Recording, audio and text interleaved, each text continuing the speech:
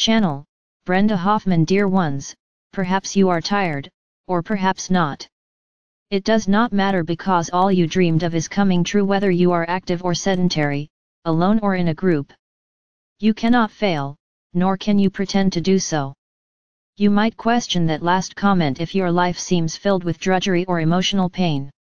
You cannot yet comprehend how your life is better or how soon it will improve.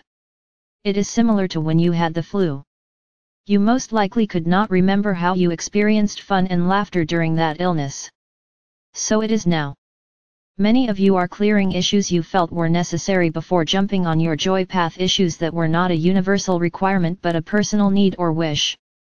Because some of you are perfectionists, you refuse to move into your new home or onto your unique path until your previous home is sparkling clean.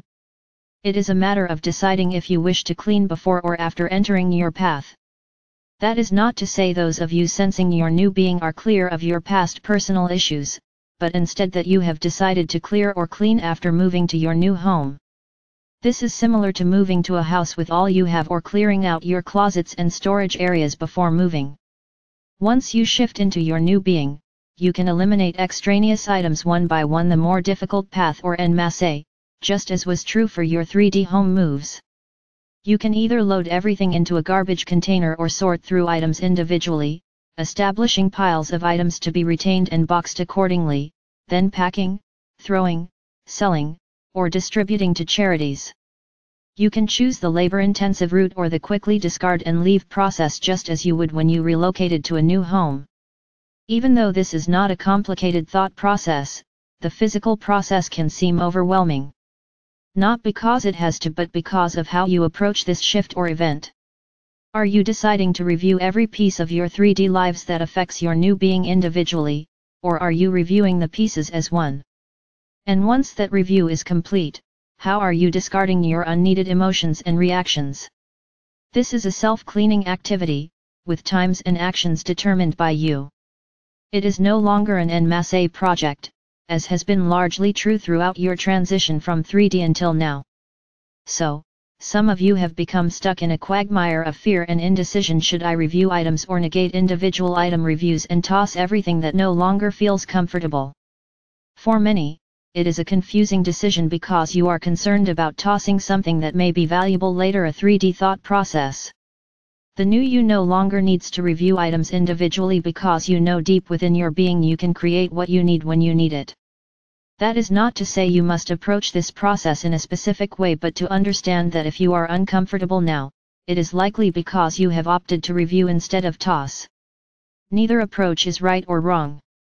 It merely explains why some of you are beginning to experience unexpected joy and others feel uncomfortable or burdened. How you would feel if you reviewed all your household items instead of tossing anything that was not immediately useful.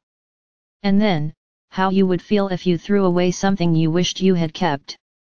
This clearing process is an individual choice without any wrong answers, even though it might appear that you should throw everything. For those of you who do not feel comfortable doing so, please know that if you reacted in the seemingly effortless way of just throwing or giving away your unnecessary emotions, sensations, etc., before accepting your new path, you would likely have regrets because those emotions are an important part of your being you wanted to explore just a bit longer. You are on a unique path without rights or wrongs.